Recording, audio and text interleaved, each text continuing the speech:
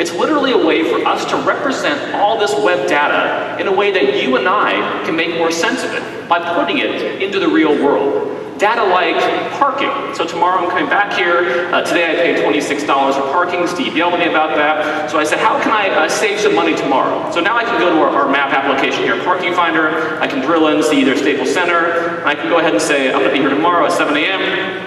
Show me cheaper place to park. 25 bucks, too much. $4 right there. And again, using partner data and integrating it into the map experience where data lives, I can actually make a decision to park there tomorrow instead of where I parked today for $25. Well, yes, you can clap. That's a good one. I like that one a lot.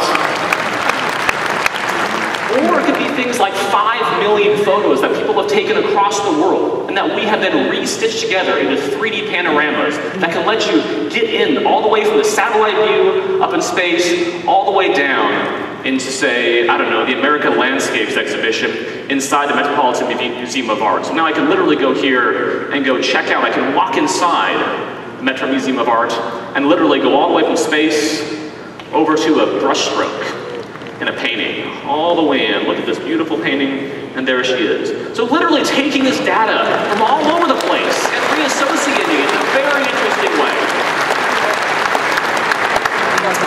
So that's it. Those are a few things I wanted to show you, but you can see that at Bing and at Microsoft, we're thinking about search differently. It's not just index and retrieval anymore.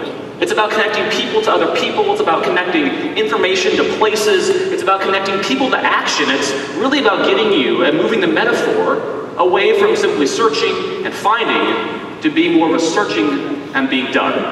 Thanks a lot.